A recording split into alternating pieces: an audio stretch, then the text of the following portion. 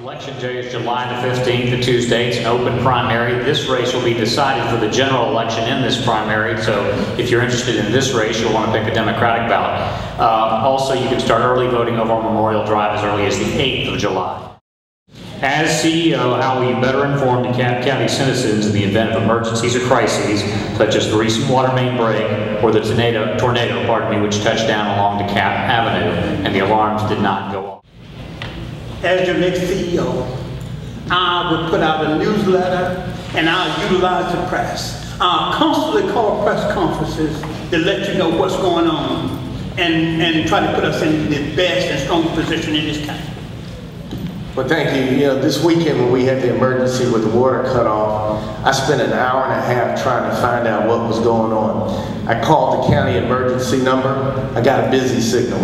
I then dialed 311. I was told, sorry, you're having trouble with 311. I was given another number. I called that number. I was told that we're only open Monday through Friday, 9 to 5. I then called the police non-emergency number, and I got 911. I didn't want to bother 911 because that's the emergency number, so I hung up. I then began to call people I knew in county government, my staff. Nobody knew what was going on. I got a couple of cell phone numbers from people, county employees, department heads, but I couldn't reach any of those. About an hour and a half into it, I dialed the police non-emergency number. Now I'm constantly doing this. I end up being late for church as a result. My wife was not on the front row because she knows what I went through that morning.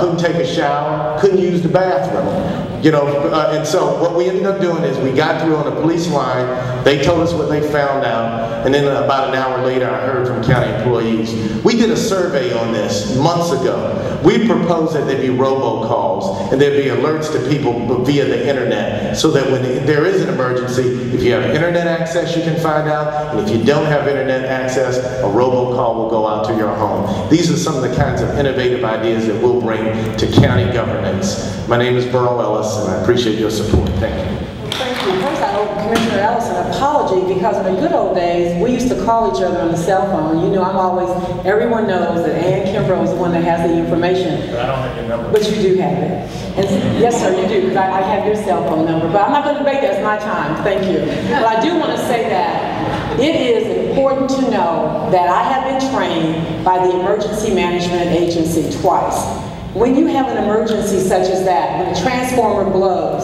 what has to happen is, rather than be a part of the problem and complain, find out how we can all better inform the community. There was a lot going on. Now, I wasn't late for my 3 churches. When I got the call first, I first called the chief. I started calling Georgia Power. I started calling others because I too wanted to know water pressure was low. I wanted to know what the problem is. Robocalls are important, but there's a time lag in robocalls. We rely on what you have, and when you communicate effectively, we got our website up. We were able to communicate electronically. We call those individuals. We have those cell numbers. It's about a relationship. We also made sure that we worked with the news media. It's no different than any other fast-moving crisis. So again, I owe you an apology. I'll make sure I give you my cell phone before we leave, and I'll do it right now. Thank you, Commissioner. First and foremost, ladies and gentlemen, we will have an operating crisis communications plan that is in place and that is drilled on a routine basis. When an event happens, whether it's, and maybe we'll establish levels of alerts, yellow, orange, or red. I would be notified, department heads would be notified, there would be escalating levels of communication as to a need to know. We would place recordings on the 311 line. We would have 911 operators with that information.